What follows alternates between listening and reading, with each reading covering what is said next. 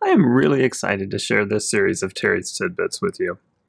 As you may already know, Salesforce is encouraging us to use Flow for our automations. But nearly every admin I know has told me Flow is intimidating. In this series of 8 videos, we're going to tear down the walls of intimidation. Each video will focus on a single Flow element. We'll see what it looks like in Process Builder. Then we will build that same functionality in a record-triggered flow. My hope is that once you see how similar they are, you'll be ready to transition to the wonderful and powerful world of Lightning Flow. Now, I don't want you to miss a single video, so hit that subscribe button. Also, check out terrystidbits.com to download the cheat sheets that correspond with each video. A new video will be released each week until all 8 have been shared. This first video teaches us how to get started. We'll learn the difference between the before and the after trigger flows. We'll also see how using the auto layout can make building our first flow much more intuitive.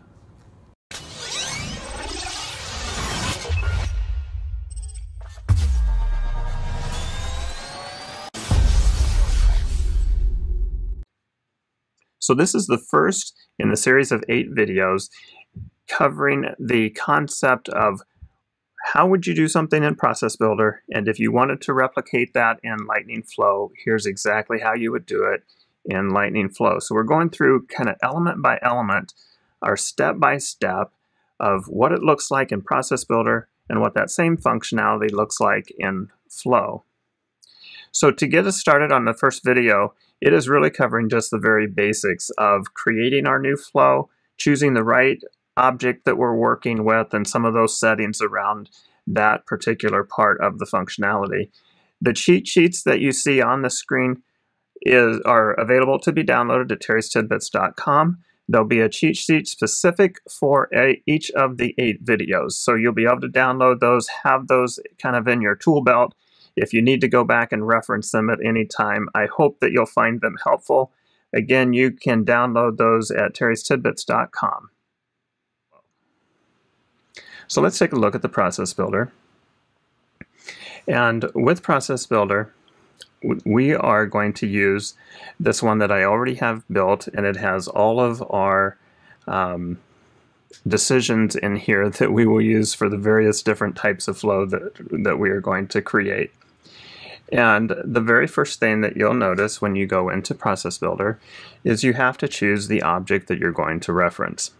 The object in this case is going to be the account, and by selecting that, you will see that we are running this process when the record is created or when it is edited.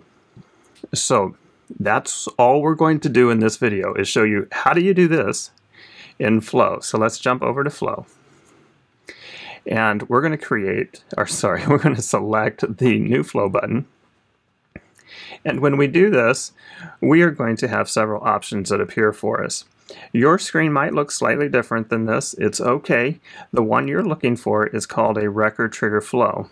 And the reason we're using record trigger flows is because it is the one that most closely aligns with what Process Builder does for you.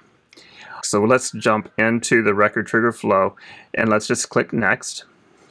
And then the next thing that we are asked is, do we want to do this in freeform, or do we want to use the auto layout? Auto layout is in beta, so just be aware of that. Hopefully here in the next couple of releases or so, we will be past that and it'll be available for everyone. But we are choosing auto layout for this reason. It gives you a predefined format to where you can select the elements that you want to do. Freeform takes you into a blank canvas and you have to drag the elements onto the page, and it's just a little bit more confusing than it is the auto layout. So simply click on the auto layout and that'll take you into the canvas. The first thing that you would do in Process Builder is choose the object. we're going to do that same thing here. In Flow, we're going to click on this Choose Object, and we get a box that we can start to type in, or you can click into it and it will show you a list of all of your objects. We're going to choose Account. This gives us the first difference between Process Builder and Flow. In Flow, we have the ability to define criteria for when this flow runs. In Process Builder, you would do this all in decisions. Here, I can choose to have this flow run on a specific set of criteria, or I can leave this blank and it would run just like it would in Process Builder, where I rely on decisions within the process to determine what it will do. So we're going to take that latter approach, and simply by choosing the conditioned requirements, we're going to set this back to none. And you'll notice that that criteria now goes away. We'll click Done. The other decision that we had in Process Builder was, do we want to run the process when it is created or when a record is created and edited? So created, and edited. In Flow, that information is underneath this kind of middle layer of the start element. So we're going to click Edit. And right here at the very top, we have the option to run the flow when it's created, just when it's updated, when it's created or updated. That's the one that matches Process Builder. We also have the ability to choose to run it when a record is deleted. Okay, so in this case, we're going to match what we were doing in Process Builder, so it is a create or update. Now, this next portion of this section is a little bit different than what you might be used to with Process Builder. Let me take you to another diagram that I've put together. This is the order of execution. I have an entire video dedicated to this diagram, and you can go and watch that if you choose to. That's also out on Terry's Tidbits if you want to take a look at it there. Process Builder runs right over here. You can see this section of the chart. But let me explain how it works. When you press the Save button in Salesforce, Salesforce does a whole lot more than just save a record. When it's in that process of committing the record, it runs through all of these items on the left-hand side, getting my right to left backwards. On the left-hand side, it runs through all of these processes before it saves the record. After it saves the record, it runs all the items on the left-hand side. And then finally, it commits that record completely to the database. So it's kind of like a two-part save. And so when we look at that decision that we have to make with Flow, the choice was, do we want to run the flow before the save?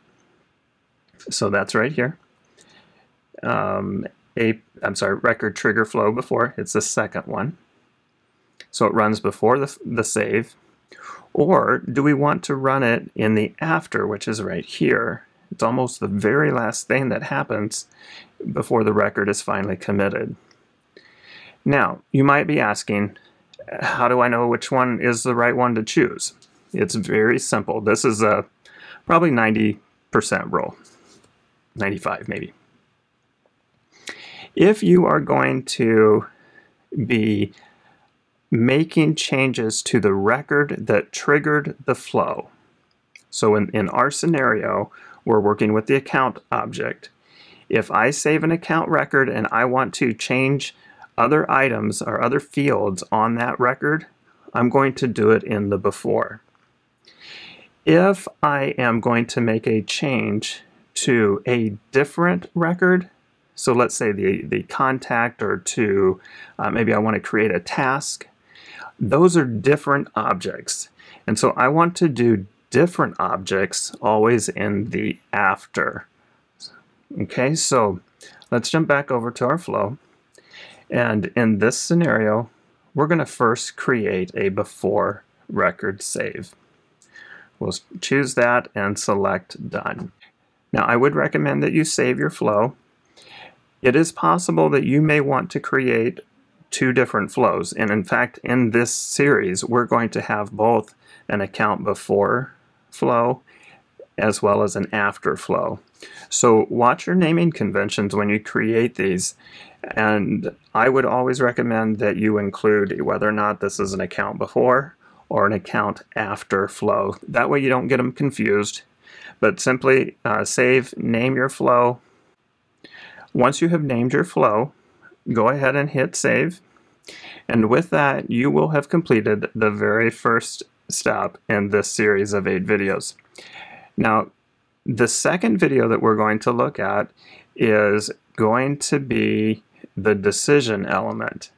So come back for video 2, learn how a decision that is set up inside of Process Builder, how we would create decisions within Flow.